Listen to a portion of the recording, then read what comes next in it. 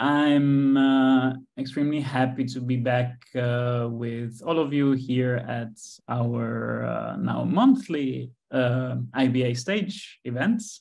And in particular, I'm happy because we are rejoining Liverpool Biennial, which was actually the first IBA Stage that we ever did as IBA. So for us, it's a very nice welcome to our long-term friends on Merseyside, which is it's great to be back. I'll quickly introduce the whole series for those that are less familiar with IBA Stage. It's a series of online events in which invited biennials have the chance to deliver a presentation of their most recent project. The series was envisioned and developed very much as a response to the impossibility of traveling during the height of the COVID pandemic. But we kept it as part of our public program as we thought it would be. It would continue to be a great tool to create a lasting archive, on the one hand, of biennials across the world, narrated by biennial makers. And also because we thought it gave biennials an additional stage, pardon the pun, to face questions by an audience, by peers, and hopefully to say a bit more about the story behind a specific project. Before introducing our two guests today, I just want to give very few house rules for the Zoom. And I want to start by reminding everyone that the event is being recorded and also streamed through our social media outlets. Which leads me to also wanting to thank and welcome those of you that are following us through other channels than our direct Zoom. As quick rules, they're the usual ones. We've quite familiarized ourselves with the medium, but just as a reminder, please keep your microphone and camera off during the presentation. Feel free, of course, to open your video during the Q&A, which will follow the presentation itself. And in case you want to ask a question, you can either raise your hands through the Zoom button. I don't know how else to describe that. Or write it on our chat. If you raise your hands, of course, we will give you the word, and you're free to open the mic to ask the question direct. If you have any other comments not related to this or any question to IBA, not related to this specific event, but maybe for future events and so on, please do reach out to us at info@biennialassociation.org. Thank you for the patience for these couple of minutes of taking care of our own things. I would like to warmly welcome our two guests, Khanyisile Mbongwa and Sam Lackey, who are joining us together, which is great, from Liverpool, where they just opened the 2023 Liverpool Biennial at the beginning of this month. And I hope, of course, many of you in the audience will have a chance of witnessing the exhibition also firsthand. Khanyisile Mbongwa is a Cape Town-based independent curator, award-winning artist and sociologist who engages with her curatorial practice as curing and care, using the creative to instigate spaces for emancipatory practices, joy and play. Mbongwa is the curator of Puncture Points, founding member and curator of 20 Journey, and former executive director of Handspring Trust Puppets. This is an extract of a much longer trajectory. I'm not saying that. And joining us as well, and of course, she's the curator of uMoya, the Sacred Return of Lost Things, as the 2023 Liverpool Biennial was titled. Joining us also from the same office in Liverpool is Sam Lackey, who was head of collections and exhibition at Whitworth, where she was senior lead of the leadership team. Previously, she was curator at the Hepsworth Wakefield, and she is also a board member of IBA, which is another definitely important thing, at least for us. And she has been heading the Liverpool Biennial for the last 3 years. I remember we were talking in the previous occasion, and it was a very fresh appointment. So I'm looking forward to hearing also how that changed and how the encounter with the city developed in the last 2 years since our last discussion here at IBA Stage. Without further ado, I would like to give you the floor, and we will catch up afterwards with the Q&A after your presentation. Thank you very much for being here. Thank you for agreeing for this to this presentation, and I look forward to the discussion afterwards. Thank you. Well, I'd just like to start by saying thank you to Christian and to Jennifer and to the IBA for inviting us to come and present our biennial again. I had, well, for the first time, I had forgotten that Liverpool Biennial was the first in the series. So thank you for reminding me, Christian, because I guess, as you've alluded to, what really feels very different is for that last presentation, the curator and I think when we gave our presentation to IBA, not only were we not in the same room, I don't think we were in the same city.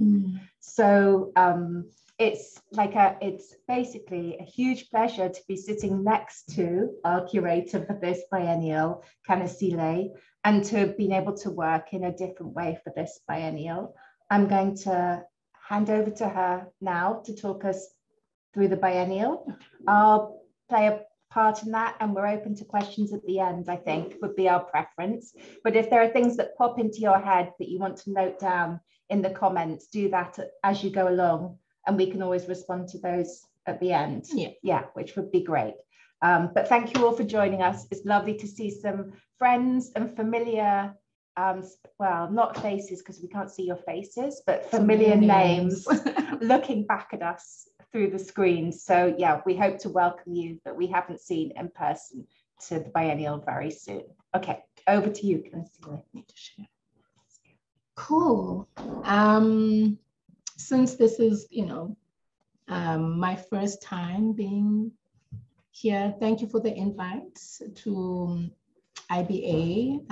Thank you for being curious and interested to see what we have done here. And thank you for the people who are logging in to hear me say a few things about this biennial.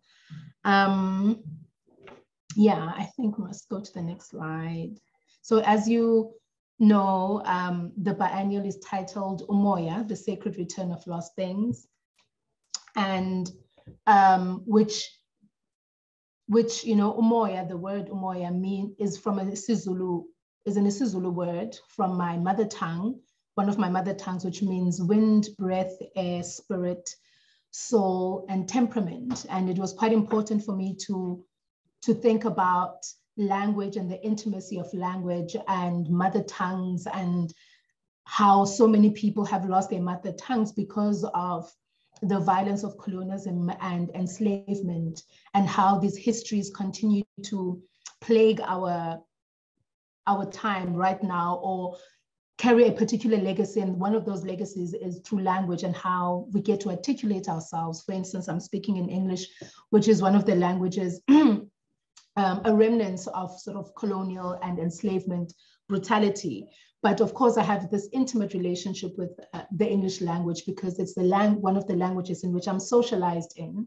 and educated in and introduced to so many worlds through the English language. And so it was important for me to think about the title, the concept, the provocation, the invitation in communication with my mother tongue, given that I am a Black African queer woman. And so just to make a note on that, because I feel like the title is quite important to me, and it's quite important how it was delivered, because it was a delivery and a gift from the ancestral and spiritual.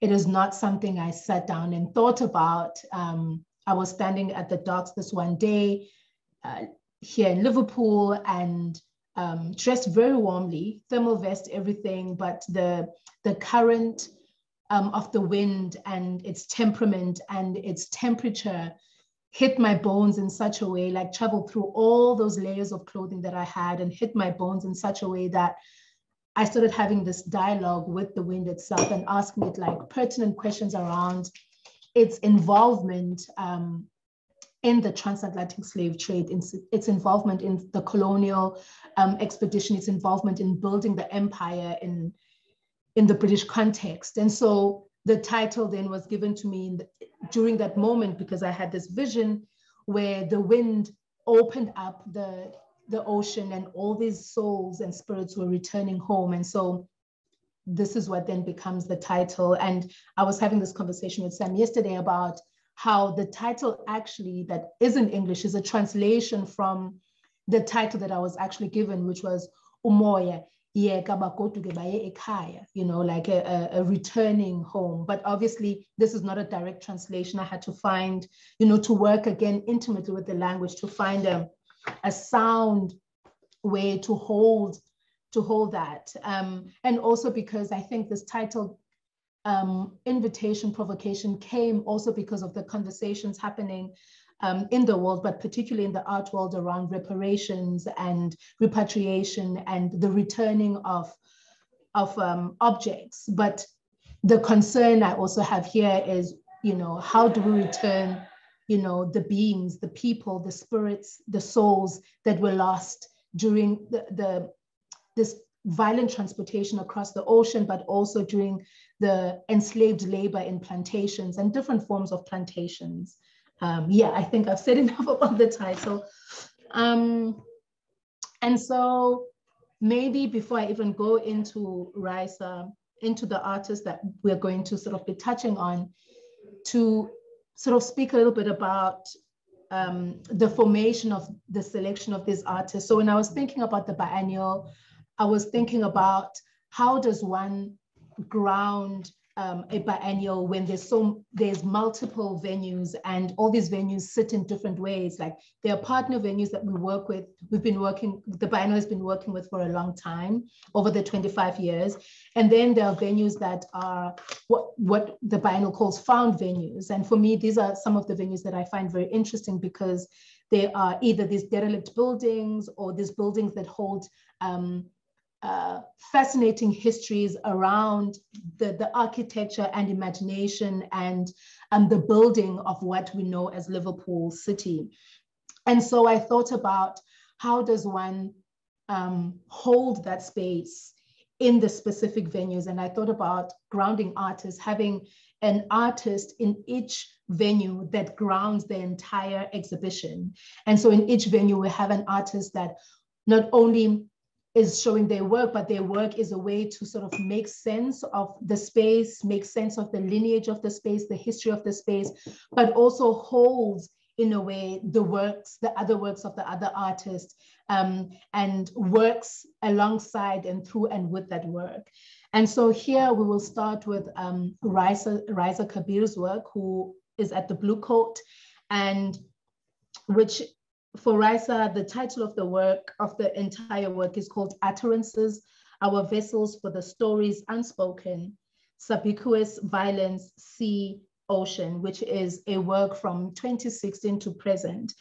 And here I also wanted to, with Raisa's work, I wanted to do a retrospective. I wanted to see how does a retrospective or a survey of an artist's work function in a biennial context. And And so what we see here is an engagement with Raisa's work over the 10 years or so, and also these new works that come, which Raisa explores this sort of global intertwined histories of cotton, of silk, of jute, of indigo and flax, and how these histories of extractions, economies of indentured labor and enslaved labor, maritime boats, merchant trade, cargo moving in and out of the Liverpool docks. In a way, Raisa traces and keeps record and calls on the lost ancestors that move through these routes or routes of material trade, mapping out the threads that link us to the water, to the land, to the geographies, and also to one another. I always think of Raisa's work as the warp of the loom, this idea of weaving time and stories together, because, you know, Raisa works a lot with her hands and thread and cotton, and how in our conversations, she spoke of the value of labor, the value of the thread in indigenous cotton production and the queerness of the cloth. And I think within the Blue Coat, where we also have works by Benoit Pingot, and we also have works by Kent Chan, the idea of Blue Coat was to think about these histories of extractions, but also to think about museum practices, to think about labor, like artist labor and how they produce and the kind of labor that sits in the bodies, but to also think about bodies that live with disabilities, invisible disabilities as well, and how they make sense of that, but also to think about play and love and intimacy and desire. And so between Raisa's work and Benoit Pinros's work, we get to see this sort of childlike intimacy, fantasy, particularly in Benoit's work, and play and the history of that when one is dealing with the body and an ailing body, a body that is ailing over time by living with different disabilities. And of course, in Ken Chan's work, we're looking at museum practices and specifically looking at the archive in the museum and what it means for the tropics and heat. I won't go into further detail into that, but sort of to just give you an idea of what's sitting in Blue Coat. And one other work that is there is a work by Nicholas Galanin, and it's a video piece, which is a beautiful video piece of him speaking in Tinglet, his mother tongue, to his son, giving affirmation, messages of love and care, and just holding that space of a child making sense of themselves through their mother tongue. Okay. And then the other grounding artist is at Cotton Exchange. Do you want to say something? Okay. The other grounding artist is Sebide Raha at Cotton Exchange. And Sebide's work, which is Songs to Earth and Songs to Seeds, which is a film or a short film which was made last year, engages with the histories of labor, indigenous rice cultivation, the passing down of knowledge in her family for almost a century, and also looking at harvest season and the feminine or nurturing process the women bring into the processes of labor, alongside really investigating and exploring and more like a critical conversation of what industrialization and global politics does to these kind of structures and industries, and how the disruption, for instance, of the US attacking Iran also meant forcing a shift into this genetically modified grain.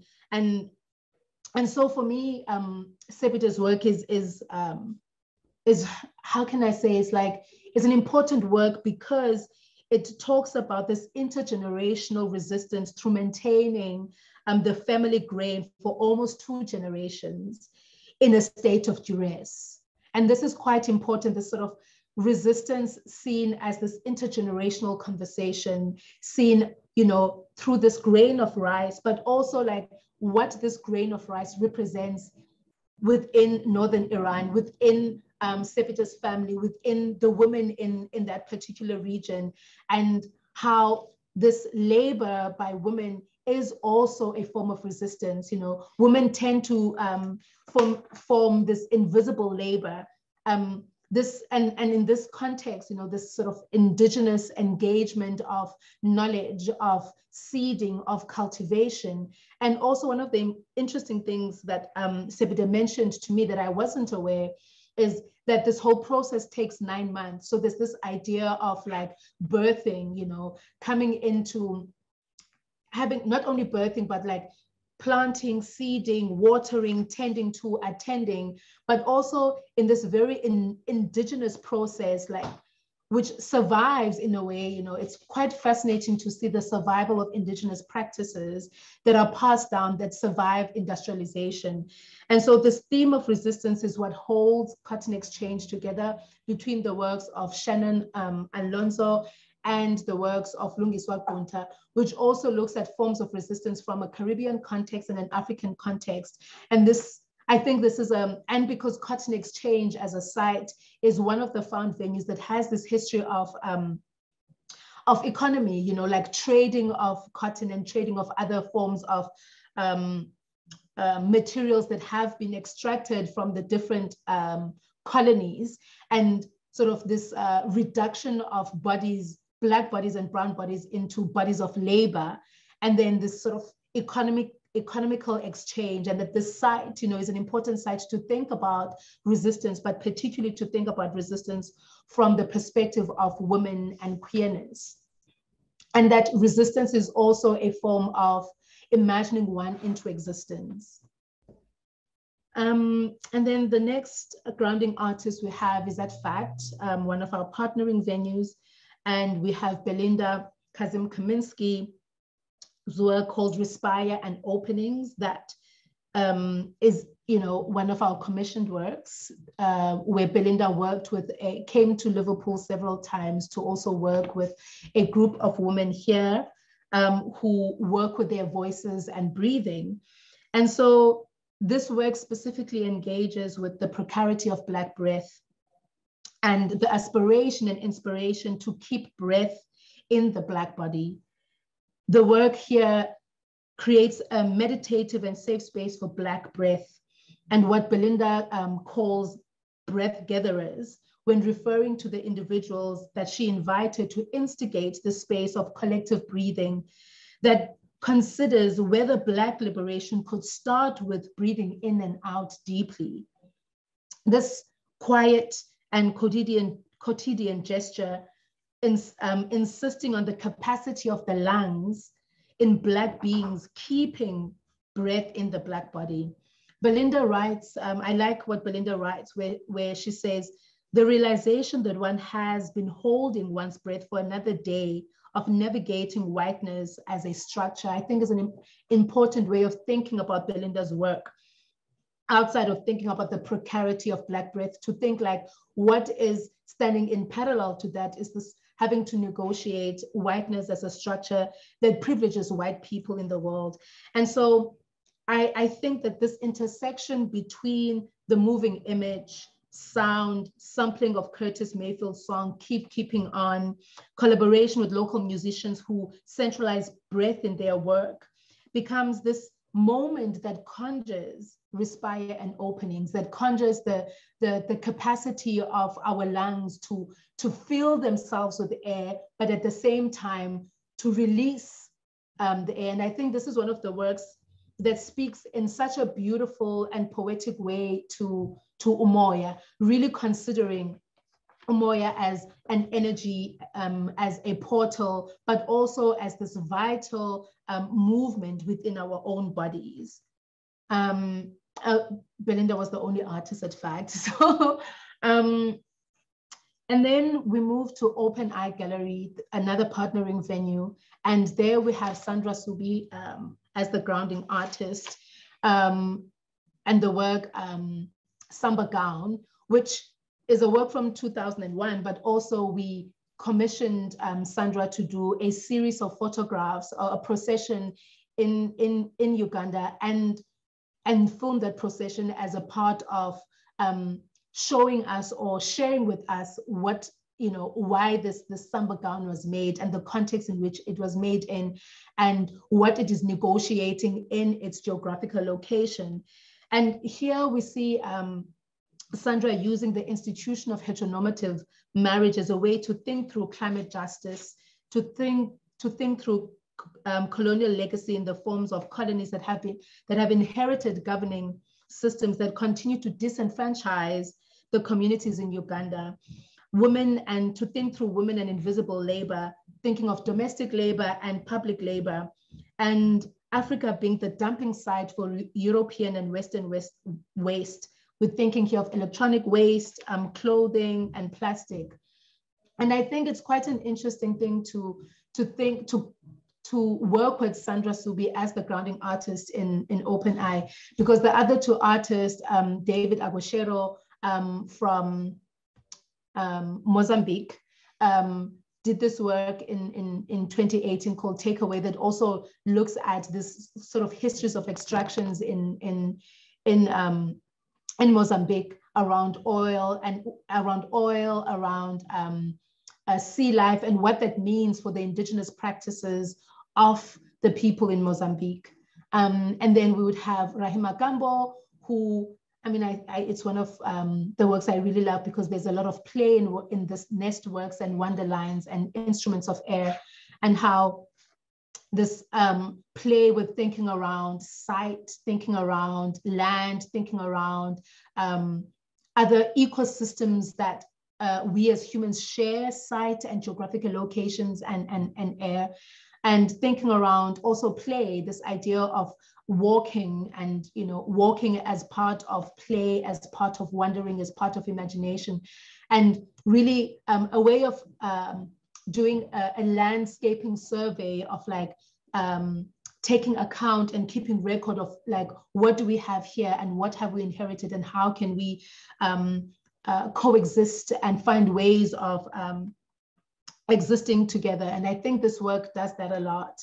And so at OpenEye, we have these three young African practitioners, young in their practice, but also who are thinking around and imagining about how can we imagine ourselves into existence in the context of Africa. And I think that's quite important to think about. And then at Tate, Liverpool, which is also one of our partnering venues, we have Dokwase Dyson as the grounding artist with the work Liquid A Place that was produced in 2021. This is one of our big projects that also required quite a lot from us institutionally as a biennial, partnering with Tate and figuring out, because of the scale of the work, how do we install, how do we really take care of this work? So Dokwase's practice engages with Black and human geographies as a rubric. And Dokwase is interested in abstraction and ideas of distance and ways of looking out. And as you can see in this in Liquid A Place, that you get the sense of looking out into the horizon and into another worldly space. It also engages water as a location and as a condition of continuous state change. Thinking through drawing and writing and scale, Dokwase uses architecture and texture and the body as a way to try to induce affect in the moment. Dokwase writes that, and these forms are a meditation on the 70% of water our bodies are made of, and this liquid's inedible connection of water-based infrastructures and architectures experienced across time and space. The work was made examining the history of canals and docks following the river Thames in London, and thinking about humans who have been transported through colonization, empire, and triangle trade. These brutal histories hold waterways, extractions, capital, thoroughways, and enclosures I put in relation to current climate catastrophes and changing biospheres. So I think Dokwase's work asks questions that centralize water through scale and abstractions of forms. So if you are thinking about the door of no return, in West Africa, in Ghana, or if you're thinking about the hold of the boat, or if you're thinking about the hold in the dock as you enter into the dock. So this and the triangular trade. So these are all sort of, you can see it in these forms, these abstractions that she's made into this large scale, thinking also through, in the Liverpool context, the docks at the Tate, thinking through the architecture of the city, thinking through this, the choreography that happens in the city and how we move through the street names. And really, I think what Tokwasa has been able to do here as well is like really thinking about Blackness and Black beingness and Black geographies through these surfaces, you know, like if you were to touch the work and the work specifically inside the triangle, there's this mirror reflection, which I'm still thinking through that, like, why has Tokwasa Dyson put this reflective surface onto this object? So what is she instigating? What are we supposed to see? What is she asking me to see and think about? And alongside that, of course, I mean, there are many artists at Tate. One of them is Guadalupe Maravilla with disease throwers, and there's also work by Issa de Rosario from Brazil, with which these works are, this is one work of, I think, 6 Orisha works that represent the Orishas.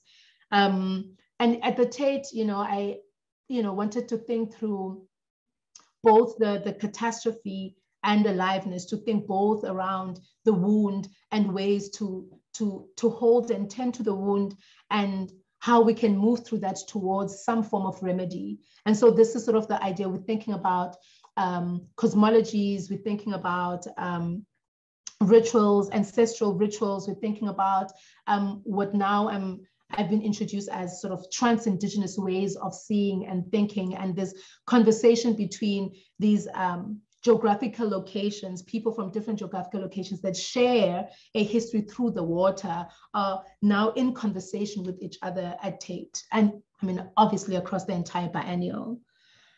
And then we have Albert Iboke Khoza as a grounding artist at Tobacco Warehouse, which is our hub for this year's biennial. And Tobacco Warehouse was built in 18, is it 18? It's a little later than that. So it's a little, yeah. But it's sort of 19th century building that housed, that stored like sort of tobacco, and was an important central building in sort of thinking around tobacco itself and the storing of tobacco and receiving and then sort of disseminating it across Europe and the Americas. But also it is one of the largest brick buildings, historical buildings here and in the world. And so it's an important site to think through. And here we have Albert Iboke Khoza with their work, The Black Circus of the Republic of Bantu, which is a continuous work. And we've commissioned, this is also another big work we've commissioned.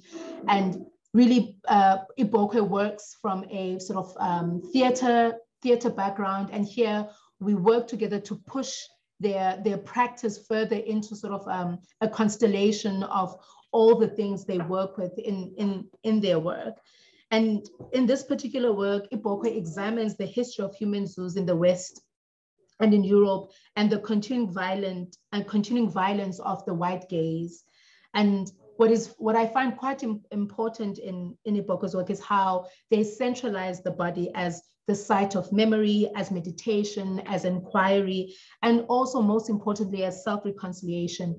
Having to, it is quite hard, I think, and very challenging for artists who are thinking through these violent encounters and violent histories, and doing so without having to subvert, and because subversion also means that you need to violate yourself to show the extent of violence that has been done to you. And I think what Albert does so eloquently in this work is to move through these histories of extractions and violence, to move through this trauma and to tend to it in a way that does not violate them and their ancestors. This work also draws a lot because Iboke is a Sangoma, which is an indigenous ancestral healer in Southern African context.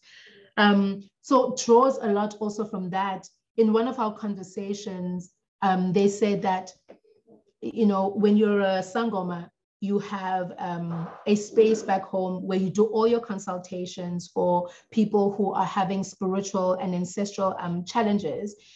And they said something that I found quite interesting was that they said they cannot separate. There isn't a separation for them between the work that we see them do in the public space and Indumba, Isikolo, like where they do this, the ancestral spiritual consultations. And I think that is quite a gift to us that they come into the space bringing all of that with them, this ancestral, spiritual, indigenous knowledge, and find a way to communicate.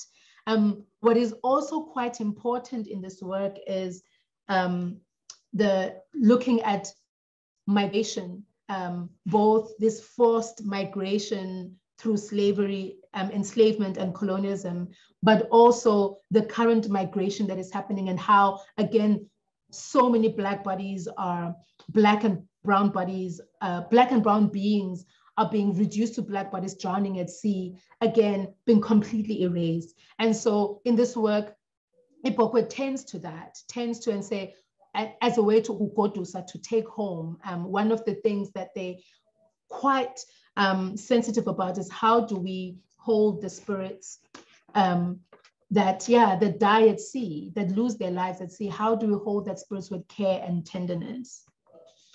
So other works alongside that is Binta Du's work, Chorus of Soil, that is one-to-one scale, almost to scale of the Brooks ship that left. That was one of the fundamental ships that moved in and out of the Liverpool docks, transporting enslaved people and goods extracted from the different geographical locations. And here Binta does this work as a memory, a commemoration, but also as a site of mourning, you know, mourning all those lives that have died at sea, and asking questions around, like, can we use these souls, this moment as a way to, in a generative way, as to think about the plantation and the slave boat as a seeding into something else being possible. And this is why also there's like all these, what do you call this? My brain just... These seedlings? The seedlings, yes. And this is why these seedlings are also important in thinking about Binta's work. And I think this is an important work because also as Black people who are descendants of people who have been enslaved and colonized, the world denies us our right to mourn by denying the genocide that has happened through colonialism and slavery. And then we've got Julien Cruzet's work, which is really, is a poem in so many ways. And Julien, you know, thinks about form as well, the body as a space of articulating and experimenting and sort of shaping, using, like making shapes and making objects, emulating the body, in conversation with the body. But here in this work, he also looks into objects that have been looted out of the Caribbean and Africa and different islands into the museum, and engages with them through like a soundscape and these formations of these objects. Again, I feel like this work is another way of sending souls home and saying, come, we will gather you, we are attending to you. And if you look carefully through this image, behind there's a painting by Rahma Ramzi, who looks at, what is this plant? I forgot this plant, but basically Rahma's work looks at the violence and the tension between Israel and Palestine, and what that has to do with parks, like, you know, public parks, and how those spaces, these spaces that are supposed to be communal and community, are used as ways to demarcate and also to shrink communities into specific ways of thinking and specific ways of moving and ordering their movements around the cities. Yes. And then here, at Victoria Gallery and Museum, which is another partner venue, we have a work by Charmaine Watkins called Witness. And this work also is one of the works we've also, it's like an existing work alongside a work commissioned by the Biennial. You know, Charmaine's practice is quite interesting, and you know, it was the first time they had made a sculptural piece, which for us is a huge thing. The sculptural piece you see in the middle, that is meant to, you know, draw us as the people who attend, who go and see this work into the space of meditation, into the space of like, to just have a moment and to sit in the work. In this work, in Witness, and in their practice, Charmaine centralizes women and what survives the crossing, and also thinks about resistance through food. We're thinking about recipes, spices, herbs, medicinal remedies. This work speaks of this indigenous knowledge, the knowledge which made the journey across the transatlantic, along the enslaved, and the knowledge shared between the African and the indigenous people of the Caribbean. And this is an important point that Charmaine makes, because I think when we talk about the Caribbean, we hardly or barely think about the indigenous people in the Caribbean context, and this intersection between the enslaved Africans and the indigenous people in the Caribbean.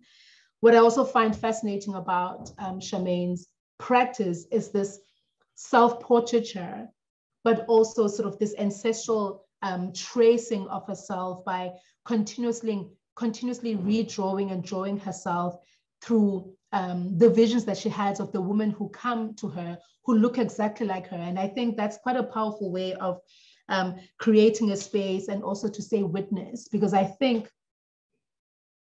a lot of us Black people globally in the diasporas feel that our lives are not witnessed because there's this continuous erasure. And so this way of witnessing oneself into existence, but also ancestrally witnessing oneself, as, you know, in our conversations with Charmaine, like, I know that this work came as a vision, it was delivered.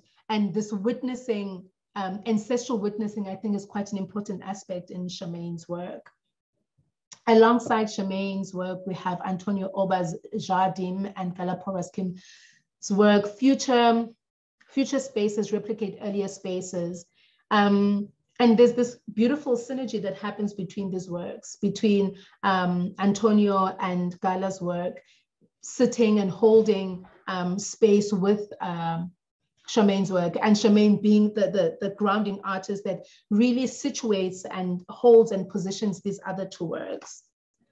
And then at World Museum, we have Galaporas Kim's work called Roll Call. This is one of the works that is very difficult for me to speak about, because this work looks at Egyptian mummies that have been violently extracted by the British and brought into museums. And I mean, there's so many levels of injustice, so many levels of disrespect, so many levels of like insensitivity to people's cultures in lieu of, like, you know, building a museum. And so what Gala does in their practice is really look into sort of museum collections and museum archives and ask questions around the keeping of these objects, and the why are these objects here, why are they kept here, how are they kept. And this roll call in this work, Gala does this beautiful acknowledgement of how these people wanted to be remembered, and so calls out their names, you know, and echoes their names. And so as you enter the World Museum in the foyer, one of the first things you hear are the names being said in this sensitive, caring, tender way. Still very difficult for me to speak about this work, because at the World Museum, the actual mummies, they're like, I mean, I couldn't bring myself to really spend a lot of time there. So it's still a work that is working me, and asking me questions around how do I, as a curator, really care and create and instigate spaces for a curing to happen. How does one hold such a work? I'm still grappling with that. yeah. And then in the public realm, we have about 6 works, and Ileng Lulwan is the grounding artist with their work called Gaili Balibade. I'm still not pronouncing that right. I'm still processing that, which means to the last myth. This word means a process of transitioning from one state to another through ritual. This draws from Ileng's tribe, the Rukai Nation in Taiwan, and such a generous offer. This work that we're looking at right now is Ileng has taken this sacred ancestral pot to her family, to her nation, and gifted us in the biennial a 3 feet tall version of the pot that is opened up.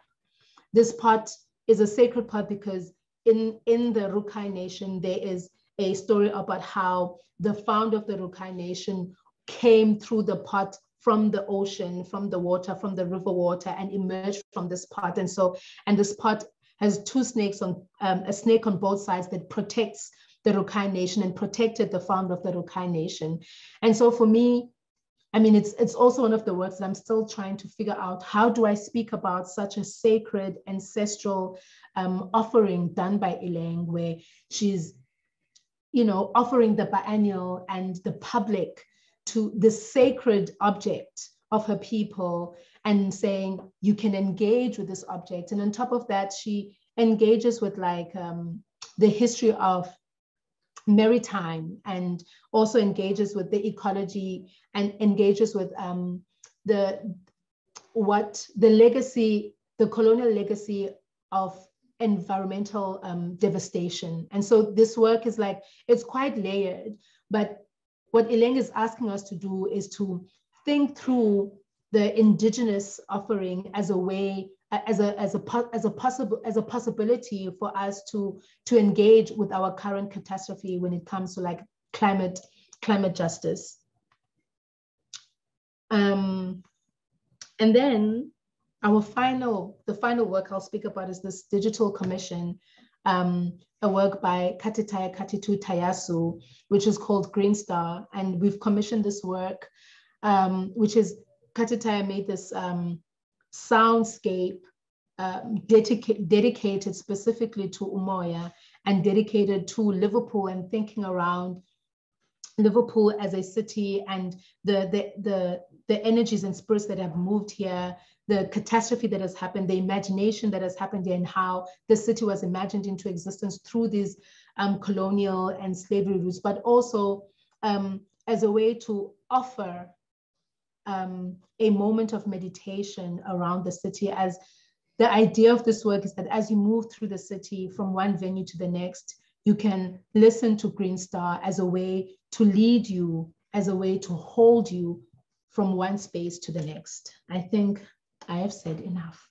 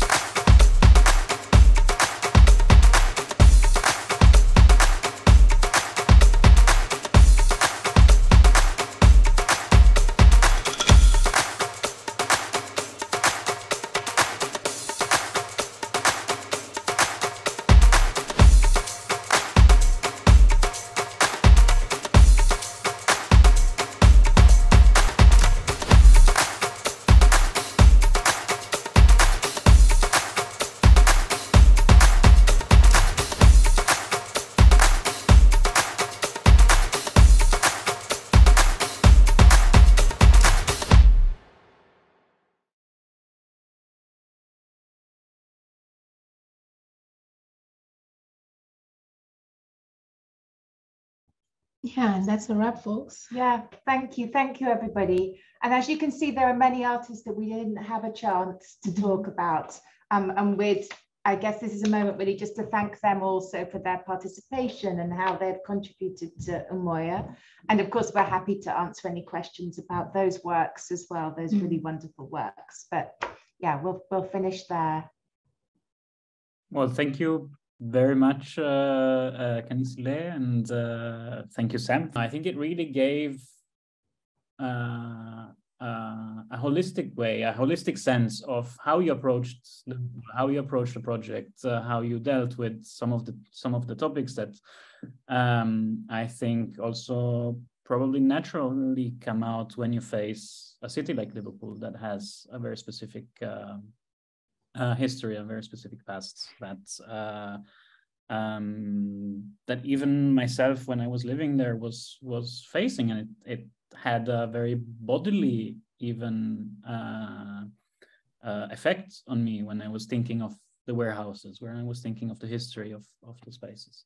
And so maybe I can start from this and pose a very quick question myself. Quick, I don't know, but a question myself to start the conversation, which has to do with this, which has to do with your encounter with Liverpool and its names, its buildings, its. I mean, you did mention that also natural elements came in, no? When you talk about the wind, when you talked about how this influenced or impacted you. But as I was saying, I really remember when I was living there, almost really feeling the history present and feeling the scars that were left in the city.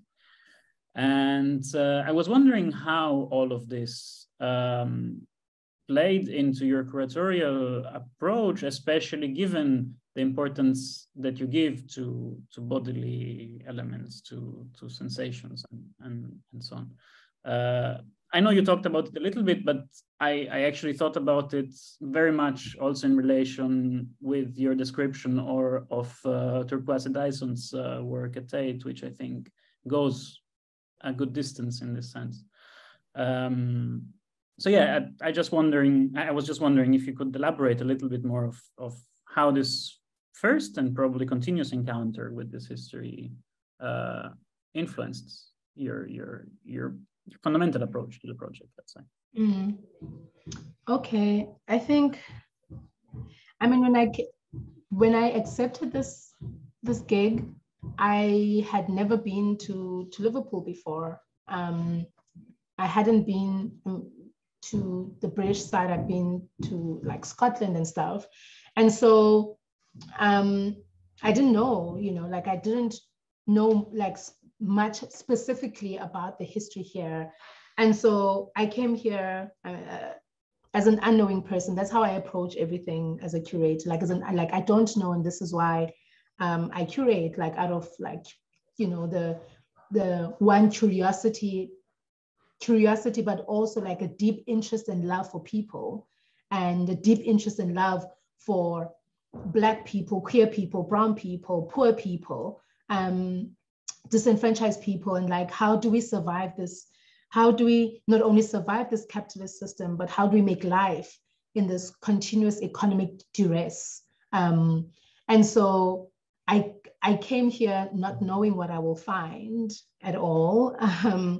And so my approach was to first speak to the people who've been doing things here. Like, so all the partner venues, I went to them and I've asked them to tell me about themselves and what they do and how they see themselves fit into the biennial, because I wanted to have a sense of awareness of who I was working with, what are they willing to hold, how much can they hold, because care, like how do I ask someone to care when I have no awareness of what they are interested in, what draws them, what capacity do they have, what is their curiosity about the place they're in, what is the intention with the organization they're running. So those things are like, for me, was the first thing of like, okay, where am I, who's moving here and how are they moving?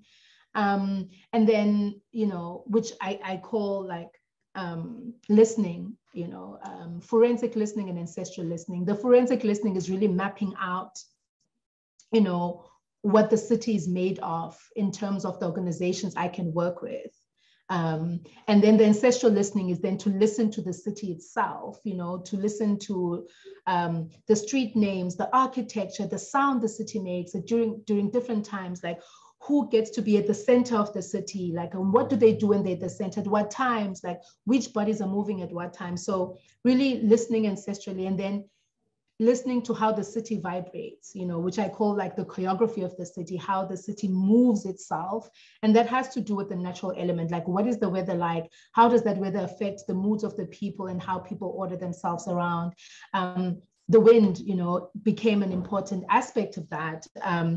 Also coming from Cape Town, you know, a very windy city, I was like, I'm used to the wind, but no, I was not prepared for the wind in Liverpool. But also because in Cape Town, we have the southeasterly wind that happens between September and November. That is harsh, that blows people where you have to hold on to things, but it doesn't hit you on the bone. And the wind here, like, you know, moves through all the layers and onto the bone. And I think that was the first moment of ancestral listening where I was facing myself. I made the decision to come here. I accepted an invitation. I have the capacity to buy things, to layer myself, yet this wind has found a way to move through all of that and found spots to hit me to the bone, which then made me think and feel like the somatic response of like, and I wonder what my people who were brought here violently felt when they came here. I wonder in those linens and the kind of things we wear at home, I wonder how a person whose body is in a state of hyper duress feels this wind. When I layered, it hits me to the bone. Like what happens when it hits them to the bone? So that was, you know, like ancestral listening is, that's how I can sort of share that. So that was the first layers. And the other layer was like getting a tour with a historian who has been working here for the last 20 years, like tracing the history of the city and listening to someone who's holding all of that, who's been holding all of that for 20 years and like making sense and making links and moving through the city and like listening to all these stories and being made aware of, you know, the link between the street name and the architecture of the building, being made aware of the merchant and how they build and how Liverpool was important in the industrialization of the docks, you know, and what that meant for their economy, you know, and how they imagined the city. But I think one of the most challenging and heavy realizations during that process was realizing that ordinary people like myself were for slavery, were for colonization, because whatever justification they gave themselves. And then to then take that and be like, and so what does it mean for the contemporary white person?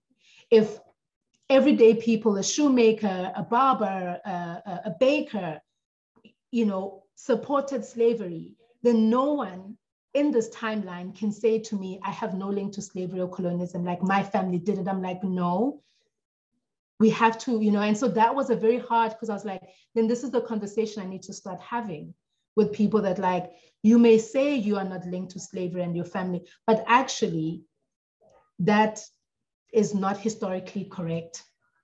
And so that was the first layer, which was very challenging actually, to that, you know, and also that imagination that I've been for all these years working with imagination as this positive good thing, working with the light of imagination, and then realizing that like people sat down here and imagined slavery and colonialism and then manifested it.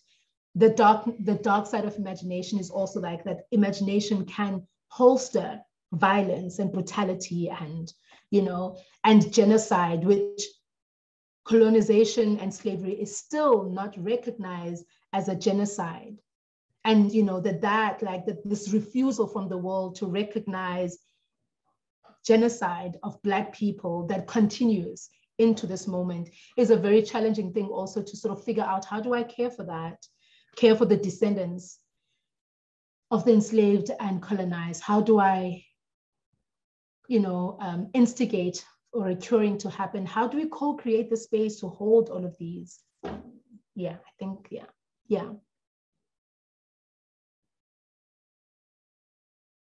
Yeah, thank you for the explanation. I think it gives a sense of the complexity of this first encounter and so on. I was just reaching out to Emily Rose, who had sent us a question beforehand, and I'm just waiting to hear from her if she wants to pose it herself. Otherwise, I'm more than happy to read it for her. I think I'll just go ahead and pose the question. She can interview. And she was asking, how does a relational ethics of care inform your curatorial practice?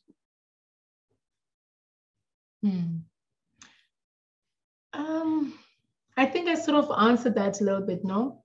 I think, right now, care, this word has become the word in the art world. I've been working with care for a very long time, trying to understand, like, what do I mean? How does a curator care? Because I feel like as a curator, I'm a custodian in a way of the things that I do. Like, I own nothing, but I'm a custodian, right? And custodianship means to care for the thing that you're doing. And then I was like, well, we need to break down care, like what we mean. So I was like, okay, so if I'm invited by the Liverpool Biennial, I need to have an awareness and know what their care ethic is, and not as a theoretical, beautiful slogan written somewhere. Like, what is it in practice? Like, what is it as an institutional, bureaucratic, systematic? How does that work? How do they enact it? And so that it's not a performative thing of like, I see you, you are heard here, we value your opinion. Like, not that, because that can be very performative, and performative care is very violent. But what does it mean, like, for the structure of the organization to instill an ethic of care? So I made it quite clear, for instance, to the biennial, like, my care needs, that I'm not here just as a curator. I am here, if you are inviting me, you have to invite all of me. I'm a mother, I'm a sangoma, I'm a full parent, I'm a sibling, I'm a daughter, I'm part of the queer community, like, I'm part of the Black community. And so you need to figure out how to care for all those parts of who I am and pay attention to the things that I need. And then vice versa, I need to figure out how to care for the team that I work with, and like what those needs are. So that's one layer, which then gives me sort of a rubric of like how care can be facilitated for the people then I have to invite, because the people I invite are trusting me. And if they're trusting me, I need to ensure to the best of my capacity how they're handled and cared for. And so when I invite artists, I think about, care for the artist as the artist, as a person, care for their work, care for their narrative. And that also has to do like where we put their work, that the space we put their work in has to be able to hold the work, hold it technically, hold it conceptually, hold, if it has a spiritual and an ancestral element, they need to be able to hold that. And that's where the curing comes in, that, instigating a space for a curing to happen. The idea is that when the artist's work reaches the location, it does what it needs to do, and not having to negotiate the politics and the system of the space. That is what I have to do in preparing the space to welcome and receive the work. And so that's how, I work with care and cure, which of course means that I also have to ask questions from the artist, like, how do you need to be cared for? What are the things that are important to you? And it's different for all artists. And then communicate that with the people I'm working with, but also communicate with the artist and people are like my capacity to care, because the capacity is not as wide as it may seem.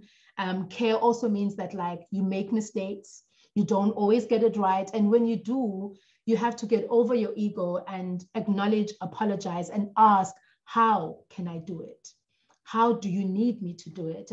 And capacity is such an important thing. I know this is another word right now, like moving around, but in practice, you know, in order to be able to have capacity, you need to also communicate, to say, this is my limitation, this is as far as I go, this is how much I can hold, so that the person you're caring for is aware, you know, that you also need care. So that's has been my approach, and it's, you know, constantly evolving as because situations and conditions and circumstances change, which means that I need to constantly be nimble.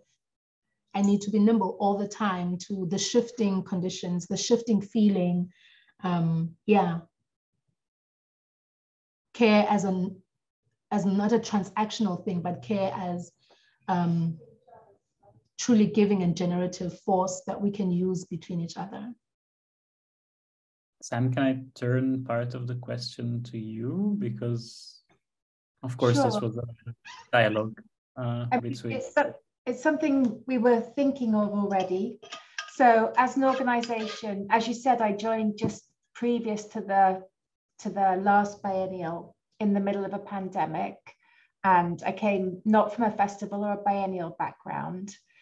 So started thinking about the structural framework of biennial making and how in some ways it's very exclusionary. It doesn't give much space for care. It has a temporal kind of rhythm to it that is very fast, that's about working with many people simultaneously, about trying to balance that capacity that Khanyisile was talking about with conflicting demands.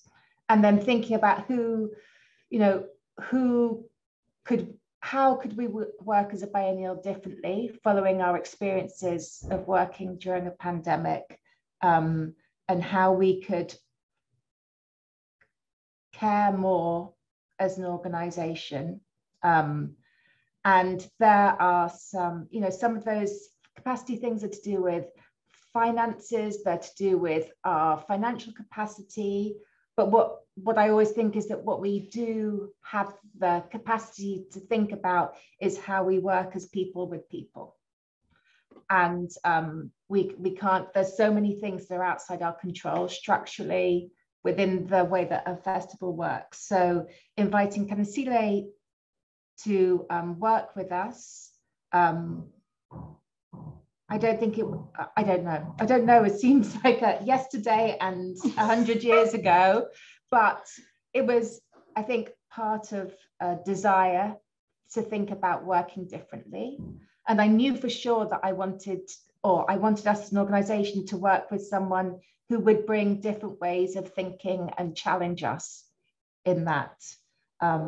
In terms of thinking about care with Khanyisile, as she describes, we've worked really hard to think about capacity, to think about how we hold the artists and each other, and to acknowledge where we haven't got it right, because that has happened. But to do that without recrimination or with a kind of ease to it has been something that I've learned along the way.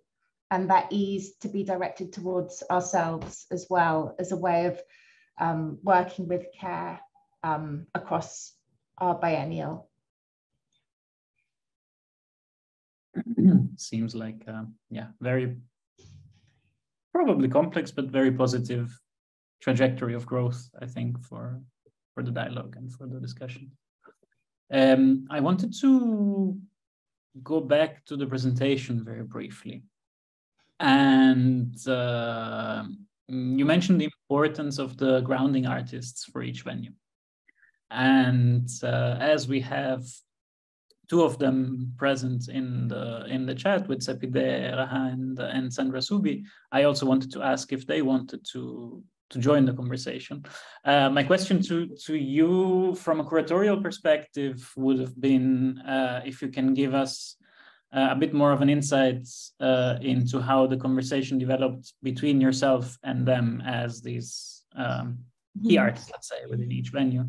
But given that they're present, I would also, of course, love to hear their experience and their insights, if they are here. I mean, I think they should speak. I think, as people who have been part of the process, I think it's better for them to hear from, it'd be nice to hear from them what they think. Lepide, Sandra, do you hear us?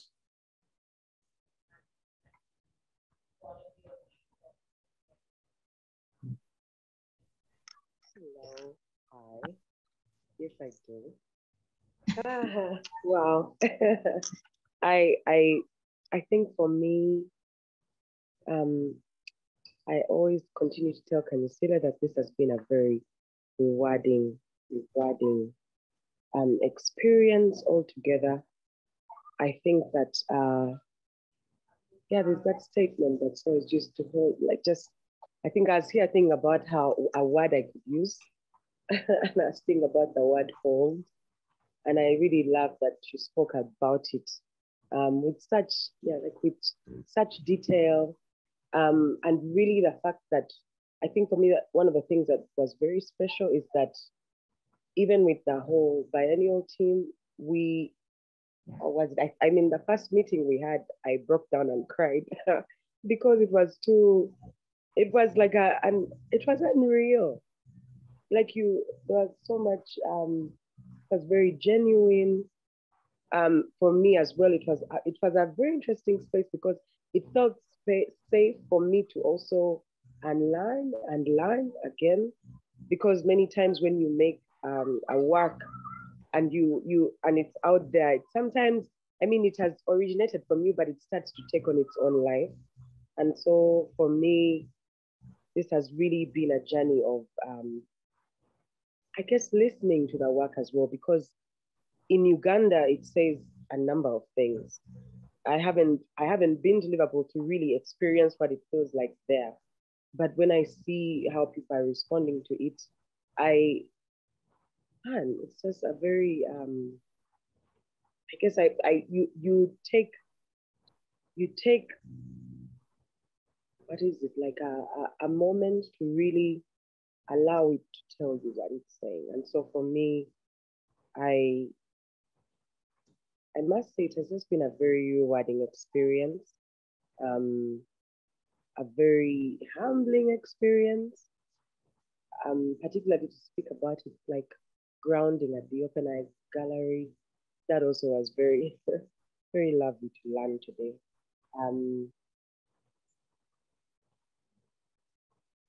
So I think I can just say that for me, the work, Samba Gown, really does center women in this conversation, and really speaking through something, or a conversation, or I guess, should I say, an experience which many times we are defined by, but many times it touches on so many things that influence us and end up making us, I guess, who we are.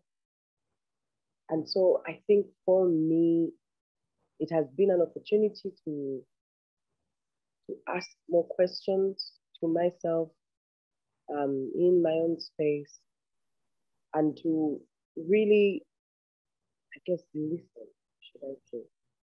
And I'm still on that journey.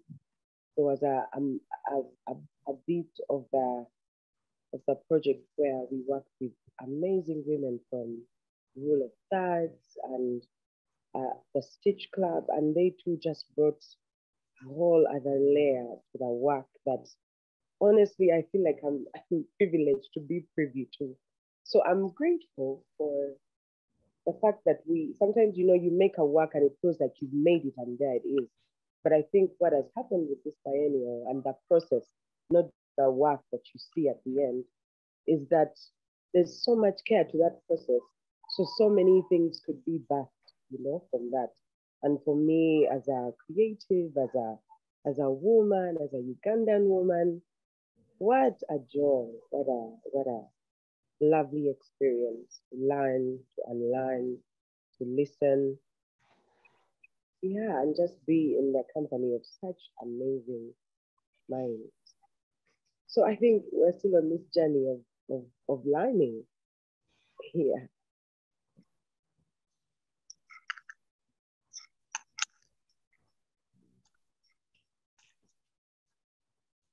Hello. Hello. Yes, I decided to join because I have a baby sleeping here. Thank you so much for this really touching presenting and sharing, because I haven't had a chance yet to come and visit Liverpool, the Biennial. And I want to say personally, I am really touched. I feel really honored to be part of this Biennial that you curated, and also so potential in my ongoing process, because maybe I can share this, that I was in Iran.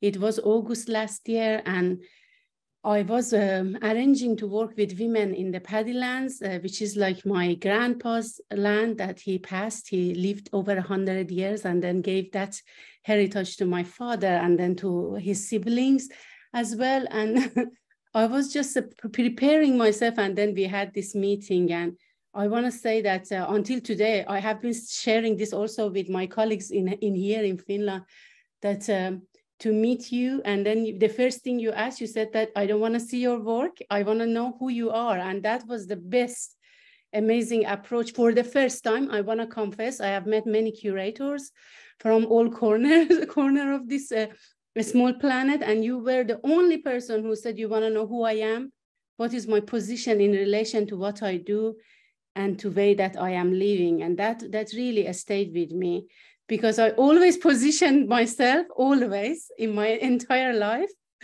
And it really was touching. And I didn't think that I will be part of this biennial, but still your approach, that you really were interested and curious to know who I am as an artist. And that really, I had maybe 25 minutes conversation with you, but it really was amazing. And a week after, I realized I am pregnant.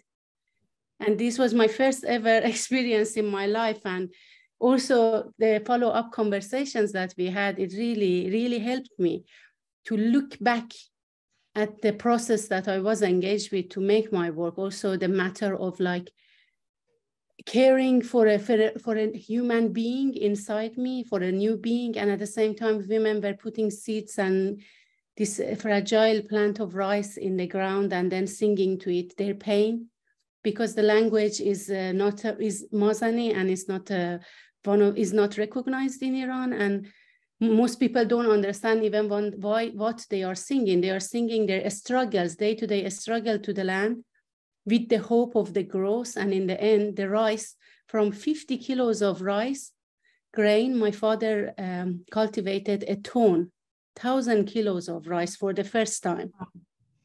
And this is, I want to share that this is the beauty of this process that will stay for the rest of my life, making this project and having the honor to present it in Liverpool, and at the same time, some part of it in Helsinki. But I guess Liverpool is more wider, with the viewers coming from all parts of the globe. So yeah, this caring, I felt that I have been cared for during the process. There was a little bit in the beginning, of course, there was this long distance communication, but towards the end, I'm very happy and really satisfied. And I cannot wait to come and see the other artists' works, because when I read one of the reviews, it really, you know, that you made such a juxtaposition of different practices and works that really speak to the history of the city. And my work also, of course, geographically it's located in Iran, but the new colonial politics are really affecting still the world. It's not colonial, we are not talking about the past, we are talking about the present. How does it affect the small farmers? Because if even we think about the climate change and the global crisis with the environment, we need to really focus on the environment that local farmers are working, not the corporations. This is also maybe one part that I was caring about with my project, that yes, women are singing, and this rice travels from northern Iran to Finland, to Northern Europe, and I'm pretty sure to UK and elsewhere. Mm-hmm. And it is fascinating because the process, this lengthy process, comes with a lot of care and maintenance, and a lot of the politics with the grain that is genetically manipulated, sadly. And it also, a lot of grains, because of the global warming, cannot tolerate the change in the environment. But this grain lasts more than 100 years. So this is very also important without any manipulation or change in the genetics. But yeah, I just wanted to say that thank you so much, both of you, for having me. And I can't wait to come and see you in person. And hopefully, I have been overwhelmed that so many people really related to my work, and they have been tagging me and sharing, commenting, and sharing personal messages with me that they really liked it, because it's a simple matter, right? Cultivation of a grain that comes to our plate. And most of people, including myself, were not aware how is the process, for instance, geographically in Iran. I'm sure there are different ways of cultivation, but then they were affected that, oh, this is really different, like different layers are in it. So thank you so much for having me. Thank you to you too, and you, Sandra. Thank you both. Yeah. Yeah, I extend thanks also from our sides. It's always special to hear also like directly from the artist their experience and their their process and their emotional process behind participating in such an event. I've written down many more questions, but I'm looking also at the time, and I think we're kind of already half an hour over what we had agreed to. So instead of posing the other 3 or 4 questions that I had, I wanted to do one round very quickly to check if there is any more questions from the audience, just to give everybody the possibility of intervening. And as far as I see, there is no raised hand or anything. So yeah, I would really like to thank you for this. It was as also Sepide said, it was a very touching edition of IBA Stage. I'm sure it's something that translates strongly also to the biennial as a whole and to the works. And I wish I had the possibility of coming. I hope many of our viewers and our members will be able to pass. There is thanks from Ryan Hughes from the Coventry Biennial, and he also thanks for the talk. In general. I think with this we can slowly go towards a closing of the event. I just want to remind everyone that the event is being recorded as well and will be uploaded to our website and YouTube channel and so on in a few days' time. Thank you so much for your presentation, for your words and time. Thank you. Thank you. And of course, for future events, you can keep following our social media networks, our websites, and we look forward to having many of you with us again for the next IBA Stage. Thank you very much.